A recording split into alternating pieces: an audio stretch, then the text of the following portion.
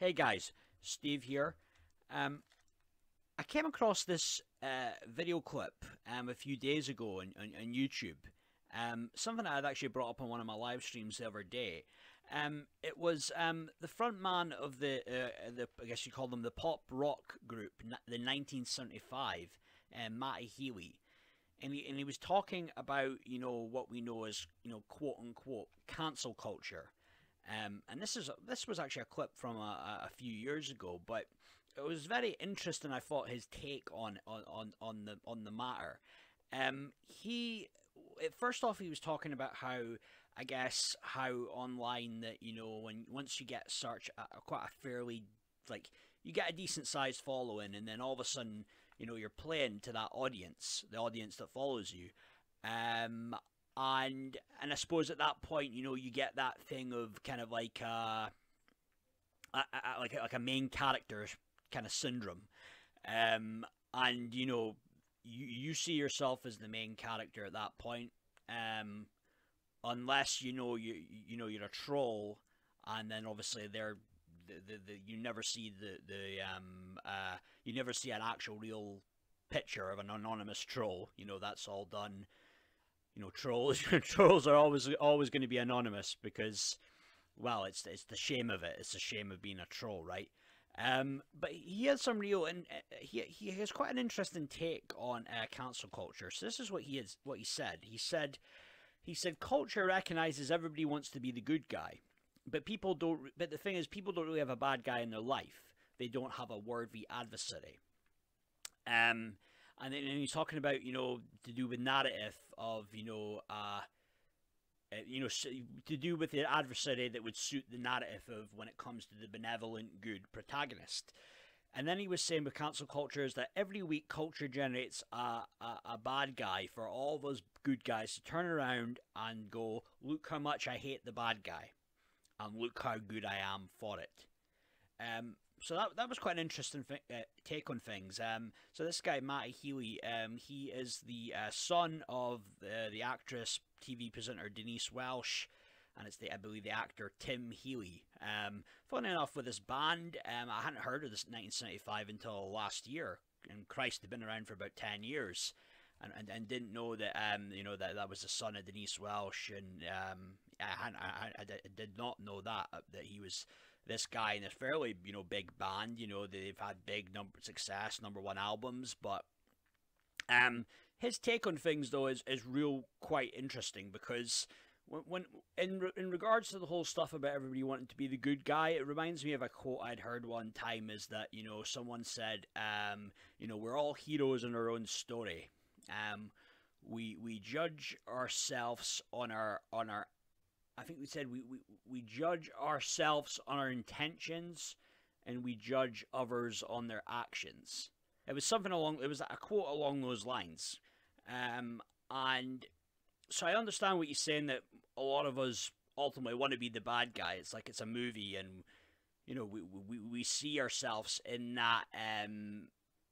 We have that mindset of we're the bad guy, and I guess other people around us are kind of like the supporting cast. And it is interesting though, because a lot of the time when you watch a movie, it is just the perspective of the main character. What I always found interesting was the show Skins. There was never really a main character. It always kind of like each week it would be the main perspective of one particular character, and that would change every week. But it was quite an interesting take on things in regards to cancel culture.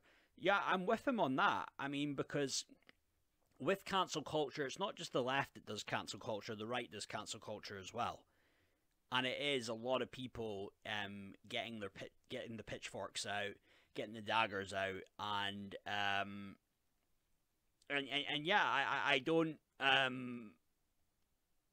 mean, sometimes I suppose you could say that one positive that came from cancel culture is that people like people like Harvey Weinstein got exposed. So there is, I guess, good things to come out of quote unquote cancel culture. But when you try and cancel somebody and prevent somebody from making a living when somebody's just made a bad, dodgy joke, then it's gotten too far. It's out of control.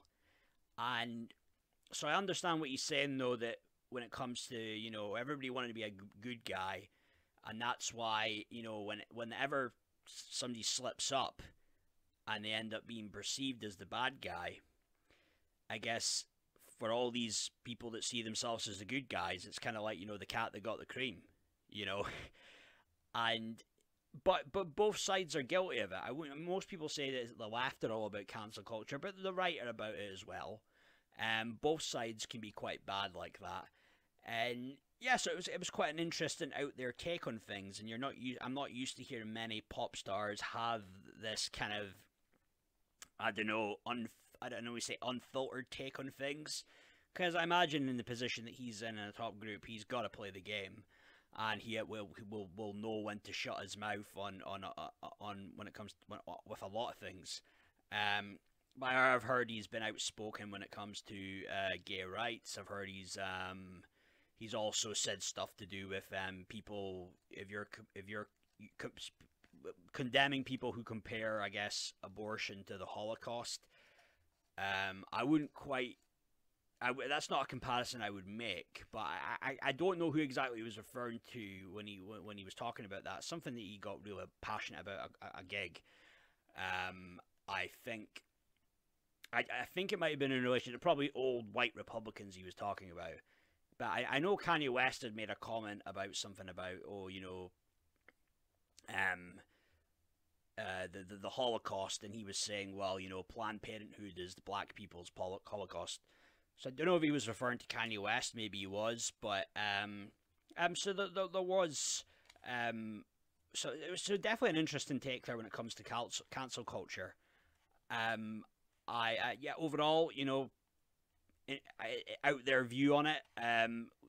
Me and him probably don't see eye to eye politically on everything. He's maybe a bit more to the left than I am, but I thought it was a little bit refreshing someone that had an opinion on this topic that was just outside. It was outside the left-right paradigm.